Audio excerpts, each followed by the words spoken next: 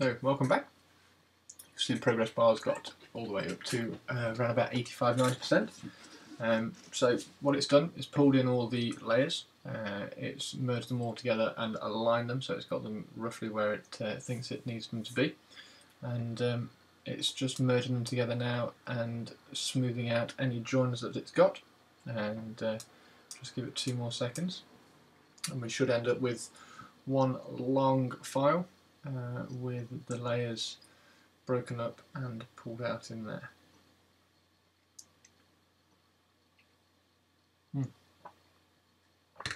Tetley. Anybody wants a cup of tea? Tetley tea is the way to go. Right. So like I said before, we're going to take this panorama, I'm going to take the sky out of it, which is pretty much a very straightforward situation of just cutting away the sky, masking the sky. I don't like cutting, always try and do as little damage as I can, so masks are always the way I like to go. And then we're going to pull in a sky from one of the other panoramas that I've already done. Come on, 99%, tick tick tick.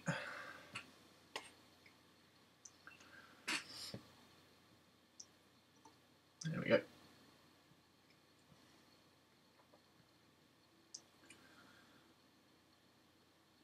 Right, and as you can see, it's already pulled it into this curve here.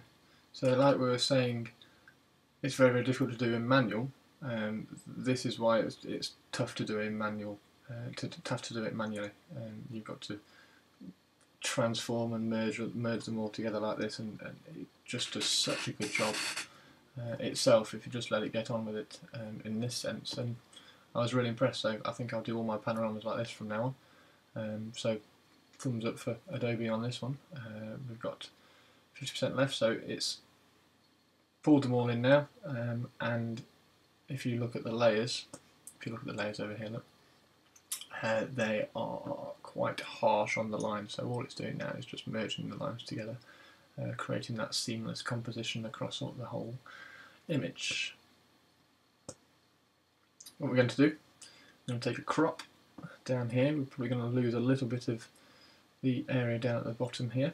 We're going to include as much sky as we can, and probably put this horizon just above, I would have thought, just above the top third, because obviously this dry stone wall here that you can see seamlessly now running all the way across the bottom of this picture, that's a dry stone wall which is in the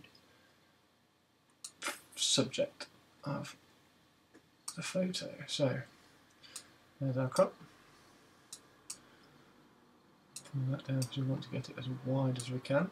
So take it all the way out to this corner here, and also take it out all the way to this corner here. There we go. Now we can just have a look at the rule of thirds. So it was going to be just above. That looks pretty good. Maybe just pull that in a fraction.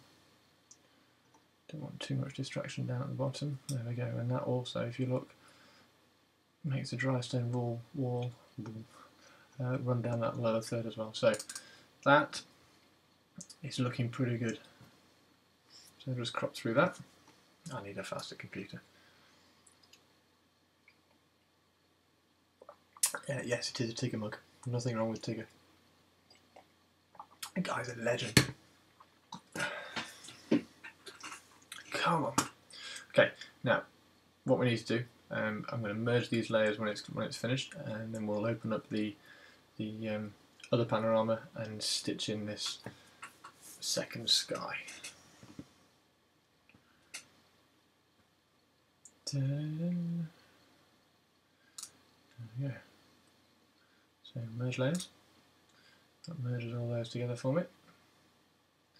Tick tick tick. Let's have a quick look at the baseball score. Red Sox 1, Baltimore 1.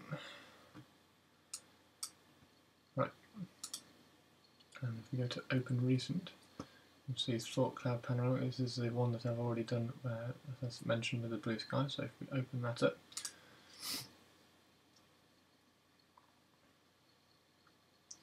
I'm going to need to probably pause this video again once I'm cropping and cutting and pasting this sky back into this. Here we go. Here's the other one. So once I've got a copy of this and I've cut and pasted it into here, I'll pause this video and see how we get on. So this is a panorama that I've already done. This is the one that pretty much the 180 degree one all the way around the top, and I did this purely for the sky. So as you can see, the exposure down at the bottom isn't great. It's 200 exposure at the bottom, but this was pretty much done just for the sky, for this photo. Okay, so we've got this here. Let's take a rough selection. Doesn't matter how accurate it is. Actually, we're going to redo that. We're going to make it as big as we can. So selection of the whole sky. It doesn't matter if we include this bit at the bottom. We'll show you why in a second. Right, now what I'm going to do is I'm going to copy that. So Command C.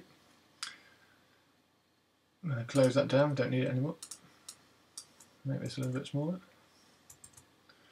And then we're going to paste it into here. Okay. No, not print. Paste. There we go. Okay. So as you can see, huge sky. Alright. Totally the wrong scale for the photo. So we're going to need to shrink that a little bit. Alright. So get your transform tool up. And we want to make the sky that wide. So transform this right down to the width of the, there we go, width of the sky, and that is where we need to be. Now I'm going to put it here and I'm going to explain why in a second. I'm going to put it offset. Okay, so there we go. And that up. Right, now we can turn that off for a second, we don't need that now. What we need to do now is we need to mask off this sky at the top. Now, the new Photoshop has got a fantastic quick selection tool. We can go all the way across the sky like that and it gets this great selection really quickly. Now I'm going to get the quick selection again. As we get closer to the horizon here, this is where it's going to get slightly dodgy and slightly different. Okay, so you're going to get some little halos as you get around here. So what we're going to do is we're going to expand this selection of slightly. Keep going smaller, smaller, smaller. We're going to expand that selection slightly. So select, modify, expand. We're only going to expand it by 2 or 3 pixels. So expand by 3 pixels, and then we're going to feather that by 2 pixels. Okay, and then because we want to keep the foreground and we don't want to keep the sky, we're going to invert that selection and we're just going to make a mask. Go to our layers palette here, quick mask or layer mask, select the layer mask, dink, and you'll see it's cut out the sky. And if you go into your layers mask here, you'll see the black up at the top. Black is obviously masked off, white is see-through, so it's showing through that. Now if we turn this layer back on, obviously it's on top at the moment, so if we pull that layer and put it underneath, there we go. And you remember how I said I'll put it off to the side? Well, this here is where the sun was in the original picture, because you can see there's a haze all the way around here, and then it gets darker as it comes up here. So we want a bit that's hazy or brighter in this part of the sky here, like that, going across to the darker side over here. Okay, only thing that's left to do now is merge the layers, and there you go. That's the panorama that went up onto Frono's photo today. Well, it's slightly, possibly slightly different sky, but that's it. Thank you very much for watching, and all that's needed to do now is just to save that and export it back into Flickr. So thank you very much for watching. This is Chris at DNG RMS Photography on the weekend theme of walls for FroKnowsPhoto.com. Thanks very much. Take care. See you later.